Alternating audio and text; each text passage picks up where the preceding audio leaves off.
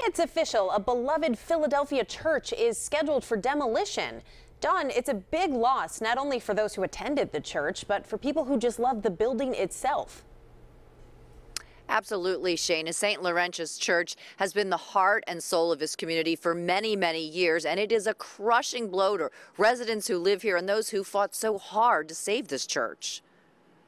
It's sad. Everybody's heartbroken, you know? I mean, that was our parish. Lynn Reddershofer joined St. Laurentius Roman Catholic Church more than 45 years ago when she first moved to this Fishtown neighborhood. She's devastated. The Philadelphia Department of Licenses and Inspections today issued a permit authorizing the complete demolition of the beloved landmark. There'll be a lot of tears. It was part of our life. The Philadelphia Archdiocese closed the church in 2014, and it's been the focus of a years-long fight by residents to save the iconic building. I've been to court so many times trying to save the church, and nobody wanted to listen. L&I says it agreed with the owner's engineer that the church built in 1882 is in danger of collapsing and needs to come down.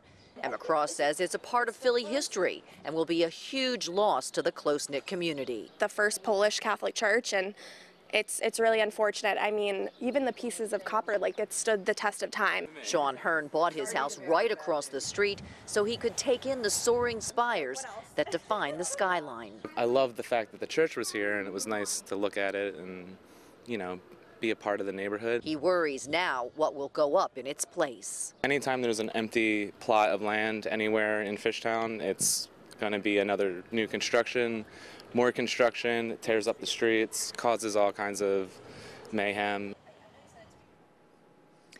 Demolition is not expected to begin until at least mid-November. L&I says it will be complex and require lots of planning. Most of the work will be done entirely by hand. There will be an on-site engineer, and License and Inspection says that it also plans to closely monitor the work with inspections, both scheduled and surprise inspections, to make sure everything is in compliance here. Shana? All right, Dawn Timmeny, live for us in Fishtown. Thank you, Dawn.